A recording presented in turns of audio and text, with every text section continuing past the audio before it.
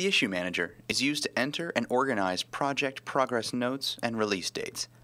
The information can be different on each sheet, depending on Office issue practices. The Issue Manager works with the sheet border and allows users to control the data and issue information of their title blocks without having to continually edit the title block. In order for the Issue Manager to function, there must be at least one title block or one sheet border with a title block in the file. To place a sheet border, you can use the Sheet Border tool in the DIMS Nodes toolset. Go to the Sheet Border Preferences, select the title block, and manually place it on the desired sheet. In this particular file, I use the Sheet Border tool and place the title block on the desired layers already. Once the drawing border and title block have been placed, we can access the Issue Manager by going to File, Issue Manager. Be aware that the data displayed in each tab depends on the title block that was used. The Issue Manager does work with custom title blocks. However, in order for the Issue Manager to work with custom title blocks, the record format for that title block must be set up correctly. If you're unsure how to do this, please watch our video tech tip on creating custom title blocks. Currently, we're in the Project Data tab. This tab should be used for information that does not change on a sheet-by-sheet basis. Once you've input all your info, click OK, and the information from the Project Data tab will be applied to all title blocks. Now that we're done with the project data, let's go back to the Issue Manager, and this time go to the Sheet Data tab. This tab should be used for all information that will vary on a sheet-by-sheet basis, such as your drawing title or drawing number.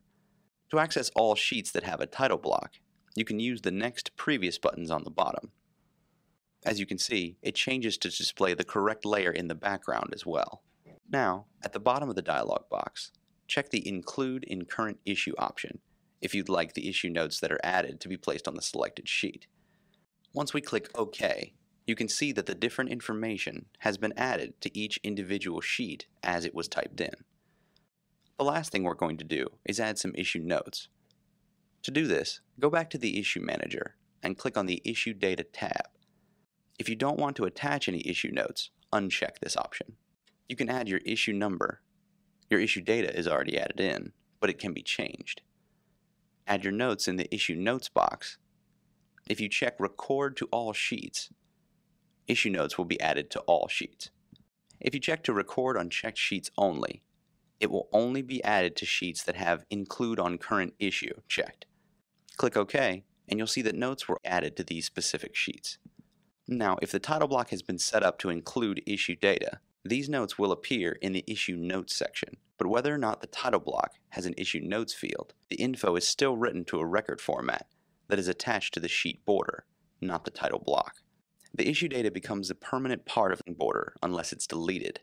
So if your current title block doesn't have issue data fields, and you edit the title block to add them, or use a title block that does have issue data fields, the issue data will then suddenly be shown. Thank you for joining us. And if you'd like more information on creating a custom title block, please see the Custom Title Block video found on kbase.vectorworks.net. Thank you, and have a great day.